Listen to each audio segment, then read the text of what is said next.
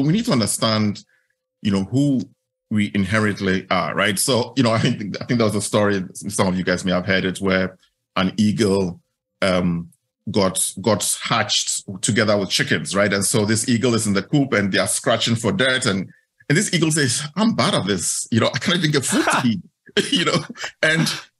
and she sees, other eagles in the air, and she said, man, there's something tells her that I want to do that, and then she tells her, her chicken mates, if you will, and they laugh at her. They said, oh, impossible, right? But then a few weeks later, she's strong, and one day she just takes off and they're awestruck, right? So I know it's a little story, but it really is true for all of us, right?